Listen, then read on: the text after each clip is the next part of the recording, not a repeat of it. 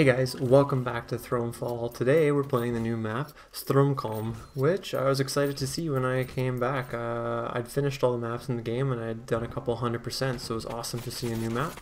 Here's the perks we're using.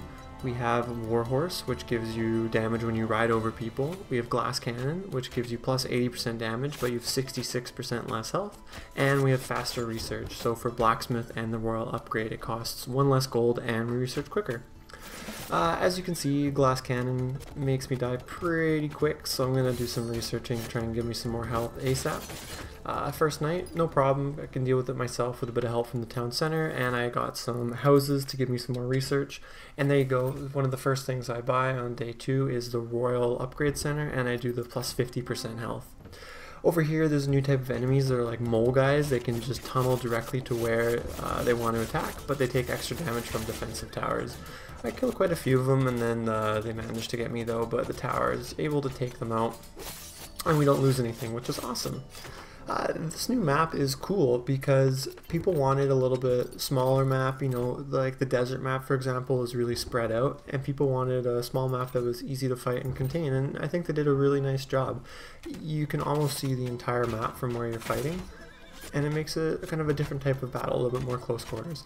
Again, you can see we spawn in, we don't have our plus health yet, and we just get ganked instantly. Luckily we have our special perk which heals and you deal more damage, but I still managed to die.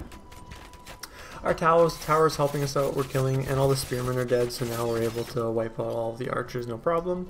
These guys were walking around, but thankfully our tower was shooting them while they were walking, trying to get to it, so I don't think we lost too much. The archer was able to kill one of our fields, which is a little bit annoying, but it's only a coin of income, so it doesn't matter. With that, we're on to day 4. You can see that there's a bunch of flying critters coming, both from the north and the west. So I decided to buy some archers, just because, you know, you need them to defend. I bring them up to the top because I don't want to lose my town center, obviously, and I buy a few towers along with an upgrade for the center. I decided to go for the plus health bonus. Again, I think it's 150 health just because I'm so weak. As you saw, I died so quickly so many times. I'm just trying to alleviate that. These big guys are called wasps, and they like to target buildings, and as you can see they do some pretty serious damage. I think 3 shots destroyed the Royal Upgrade Center, and it was like 6 shots to destroy a tower. Our archers are trying to help out, and a couple of them die, so then I go in and start trying to lure their bullets so my units stay alive. They kill quite a few of my houses, but we do manage to get them, which is good. And now day 5. I'm upgrading all of my houses to level 2 just for a bit more income.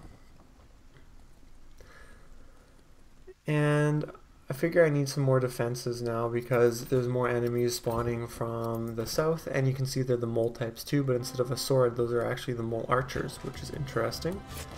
And as you can see on this side, it's super easy for me to go over and deal with them. They don't spawn that quick, they barely deal any damage, and just like that they're already all gone.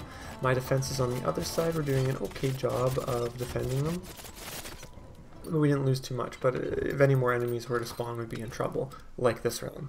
I decided to upgrade the explosive mill here. I don't even bother buying any fields because I know it's not going to last the night. And the other thing we buy is 2 of these shrines here. So these shrines are a new thing for this map, and if you get enough kills in a radius of them, they start giving you 2 gold per day, and they activate like a tower and they shoot enemies. And the most important thing is they can't actually be attacked, which is good because as you'll see, like a lot of the towers that spawn, they just get destroyed, especially some of the ones that spawn without a fence protecting them or whatever. So these shrines are actually pretty important to help you defend. You can see we get some catapults spawning, and they just absolutely destroy your buildings quickly. I was pretty low on health, so I decided to leave and go to the left where there's a few less enemies. But of course that means the catapults are able to destroy all my defenses, and then the units can walk in. Thankfully though, I don't die when I do all this, so I'm doing pretty good. And now it's just a few giants left. I go over and try and get the stragglers. And now it's just 3 walking up the causeway. Kind of like Helm's Deep, honestly. We have the tower and our town center dealing with them, and as you can see I'm still not dealing that much damage to them. I decide again I want more health, so I go for the additional armor, plus 50% health. And there's witches spawning in the north, so I decide I need as many towers as I can get. I also buy the armory here, but I accidentally click it too much, so I don't know what I bought. So I just do a quick restart to do it, and I decide to go for the plus 20 range damage, and then I just do exactly what I did before, just buy some more towers. I also buy some fire archers and put them on the southern line, just because it looks like there's a lot of enemies coming up the center causeway, and the fire archers are just absolutely awesome for killing the big groups of enemies that get stuck before the gates, because it just deals so much damage with the splash. With that, we're on to night 7. There's these mole warriors spawning over here, so again, I don't feel like investing in more defenses over here, so I just go over here to damage them myself, and as you can see, there's not a whole lot happening. They come one at a time, and by the time I kill one, the next one comes, and they've hardly dealt any damage to me, so it's not too much of a challenge.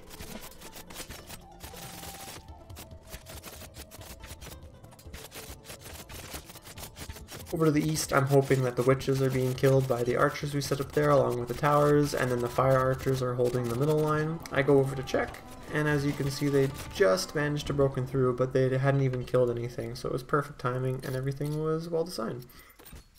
There's no enemies spawning over here, so I decided to upgrade the farm and give me some more fields just for some hopefully more money.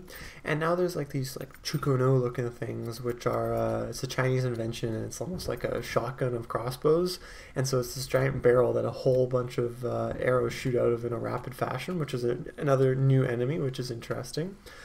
I decide to buy a few more towers, a few more defenses. I move all my units around to the south, and I find a couple more houses I can upgrade or purchase.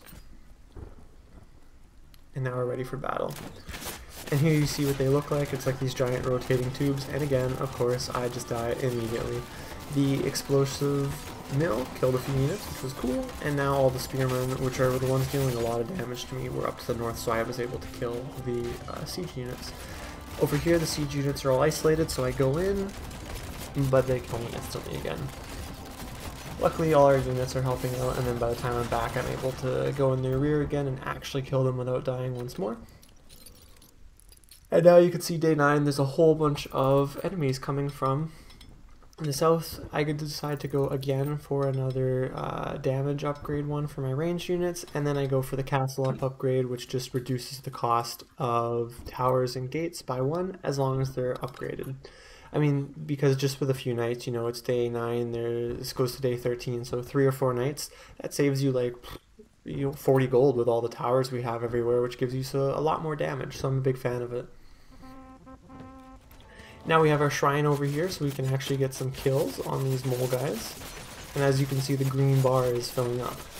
And once it gets to full, it will actually start functioning as a mini tower. And there you go, and you can see it's actually shooting quite rapidly, which is great.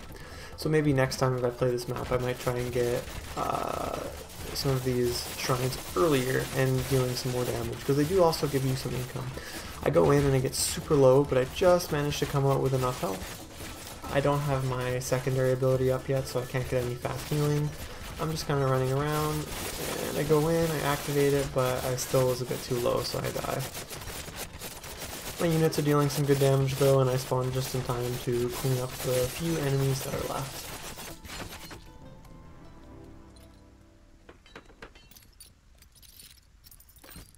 So we got a nice income of almost 40 coins, which is good. Lots of things we can buy. I decided to buy more shrines because, as you saw, they were pretty useful, and I'm sure enemies will eventually get here. I'm upgrading all of my towers to the next level just because they have a bit more health, but more importantly, more damage. I also buy some Viking units, which I like because they go balls deep for the siege units, which is good. I also have the max level town center, so I can upgrade my fields to the maximum level, and each fields give you 6 coins instead of 2, which is quite a big increase.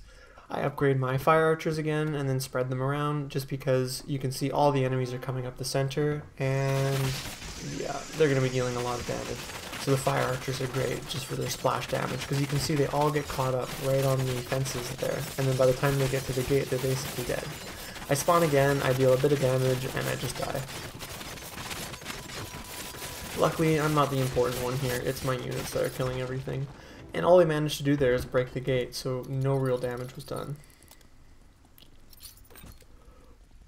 The enemies are all spawning in the north, so I decided it's a safe bet to upgrade my farm there because I'm sure I'll get the income. And now there's a lot of people coming from the north, so I move all my archers up. I spread them around because a lot of times these enemies deal splash damage, and so you want to have your units separate so they don't die.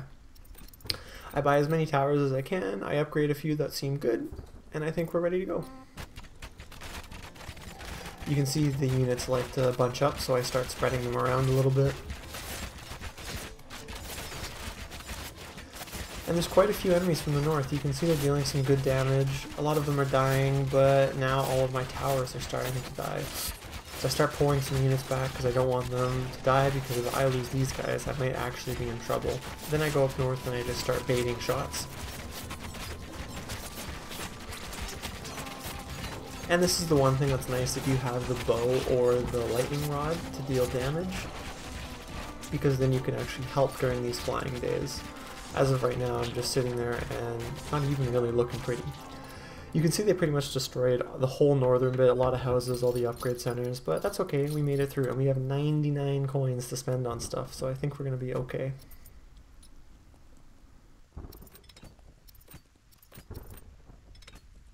I buy a golem, I buy some more flail units, I upgrade a few of my towers. I like to upgrade to the siege towers just because those have a little bit more range and try to kill the catapults, which, as you saw a couple nights ago, if they're left unchecked, just absolutely destroy all of your buildings. And then, you know, if you lose your buildings, then the spearmen and stuff can start causing you trouble. And that's another reason why I like buying the Viking melee units. Just anything you can to destroy those units is helpful, especially because of the way I've built my map. I just spend my time over on the left dealing with the units that spawn there, and I let my units and buildings defend the south side. Nothing spawns over in the west though, so I decide to come and help. We destroy a few of these siege units. I go over and look, oh, and I see they start spawning, so I go through our little gold mine, through the mountain, and as you can see they're spawning super slow, so they're not dealing much damage, and I figured my turrets and shrines can help with that, so I go over to deal with some more heavy damage zones. A whole bunch are spawning in the south, but we deal some pretty good damage with our spear and kill a lot. I drag my units behind the gate because I don't want them getting damaged, because it looked like they were just about to get there. I go check on the western side again. Everything's died, no problem. And I'm looking where's the weakest, and it looks like it's east because the moles actually went through and they're destroying the towers, so I go in to see if I can save it. No, but we do manage to kill all the units over there, so it's okay.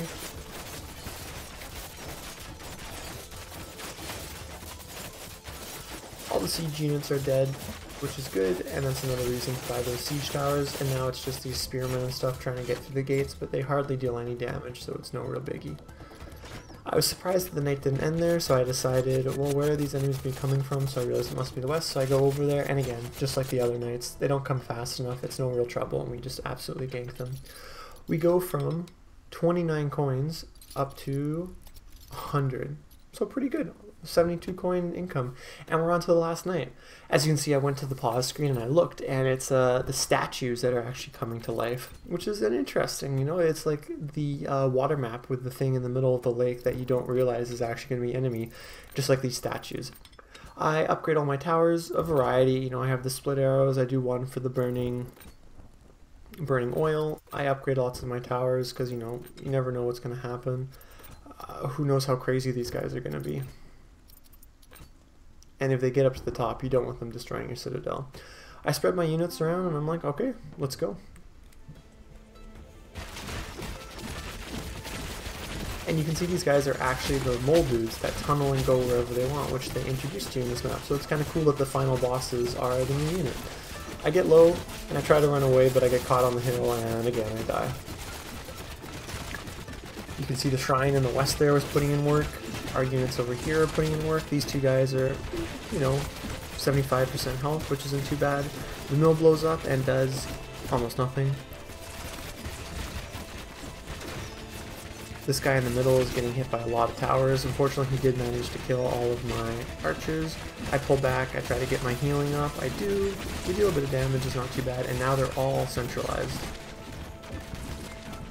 Again, I'm just trying to pull my archers back, keep them alive in the fight. And right here is when I kind of started getting a little bit worried, especially when I died, because all 4 of them are still alive, 3 of them are at half health, and 1 of them is almost dead. but my archer spawning units are all dead. All I have left is my fire guys, and I'm trying to get over to move my archers and save them, but I got ganked by this other guy again, and so now all my archers are dead too. Then you see these guys, they just tunnel up to my main area and start destroying the towers. They're all pretty low now, so I wasn't sure, but I mean, if they all decided to go for the town center, I might actually have been in trouble. Again, with glass cannon, it's so hard to stay alive, especially if you're trying to deal lots of damage. That's like the 4th time I've died on the boss round, but it's okay. These two guys in the south, they decide to go their own way, and as you can see in the top right, we kill our second one, and they just explode with these giant chunks. The shrine's putting in crazy damage against the guy to the west, and he dies too, and then the guy in the middle's there. I'm not even alive when we beat the boss, but it was kind of close, you know, it could have gone, but we still got it, no problem. And that was the new map, Thronefall. I really liked it, I had a good time, and we got the second quest done too. That's why we did the load we did. Alright, thanks for watching, guys.